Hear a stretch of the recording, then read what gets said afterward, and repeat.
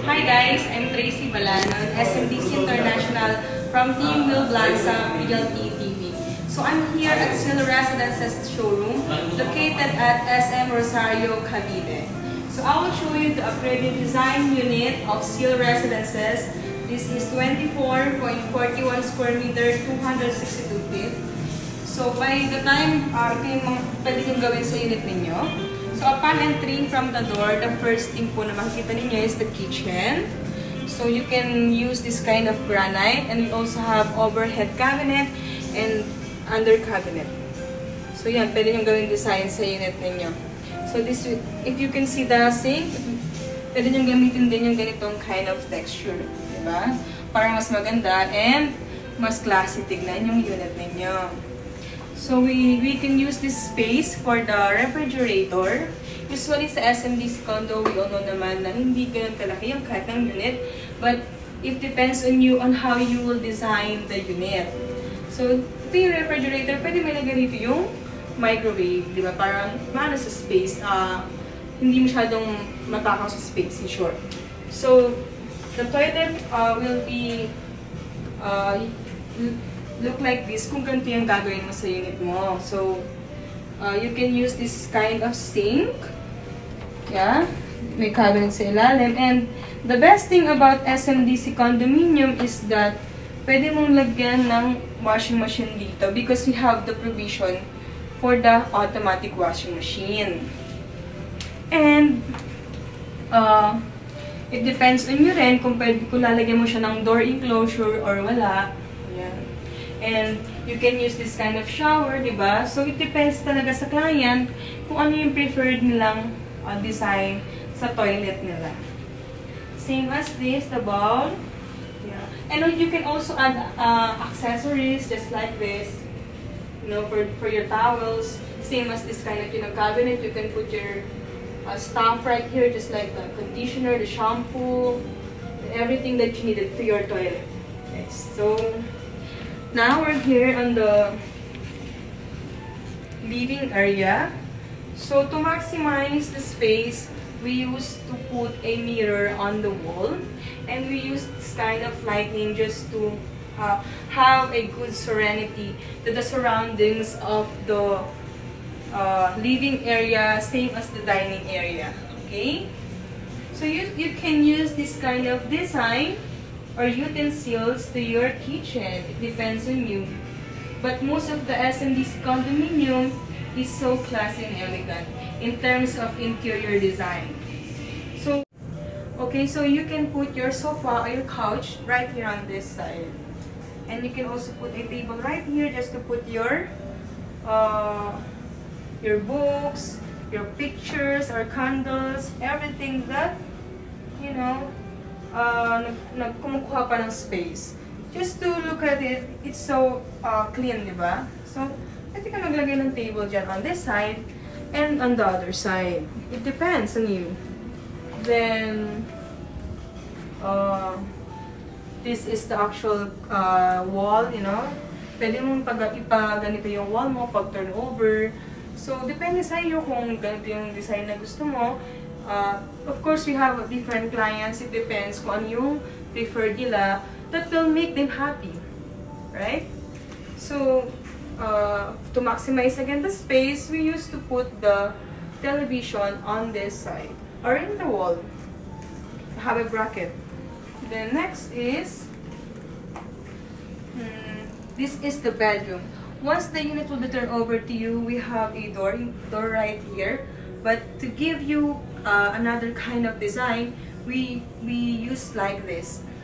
Okay, so this is size of the bed. You can put a queen size bed, or if you have a family, you can also put a double deck. It depends on you. So this one is the cabinet. It's right here on this side. It depends on you rin kung ilalagay mo siya ng cabinet or another table. It's up to you, just for you to have a vision. Once the unit will be turned over, diba, sa ZEAL.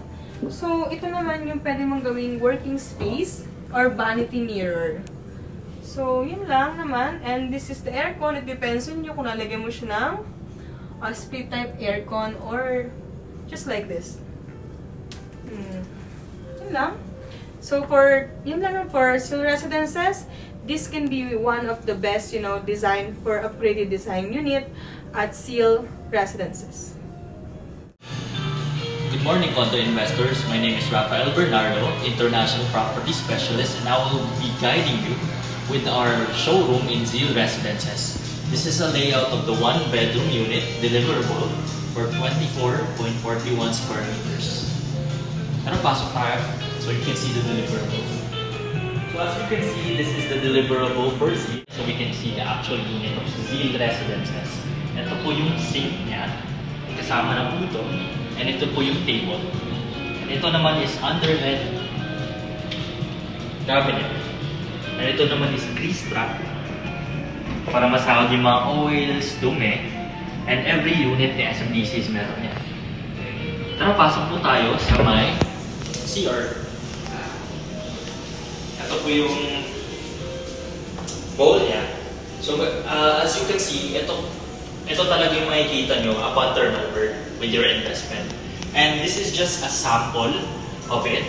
But mamaya, Tracy will explain the upgraded units.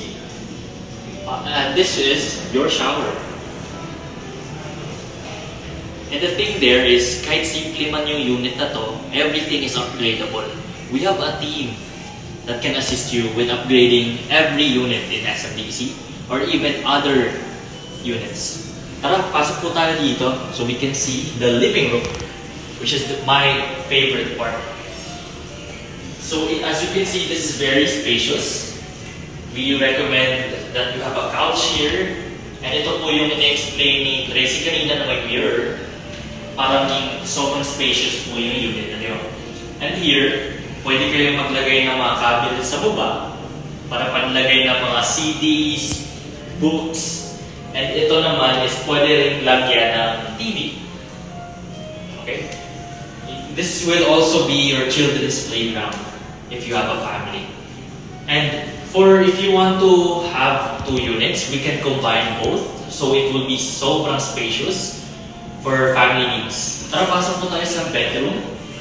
Now, every unit in ZEAL has a sliding door. Ito po siya. Pwede po natin i-redesign yung sliding door na yan or pwede pong i-request natin. Now, this is your one-bedroom unit. That is very spacious, and this will be your window. Ito rin po yung window type aircon niya. So by the time that ZEAL Residences will be completed in 2026 or 2027, ito po yung magiging view niya. So, sa mga unit owners namin na nag-avail in amenity areas, pag sisilip po kayo ng bintana, ito po yung makikita niyo. So, may swimming pool dyan, may running lane. So guys, if you're interested in investing in ZEAL Residences, a one-bedroom unit, we are here to help you. Me, Rafael Bernardo, and Tracy will also assist you moving forward with your investment. Send us a message today so we can help you better with your inquiry and your investment. Thank you guys.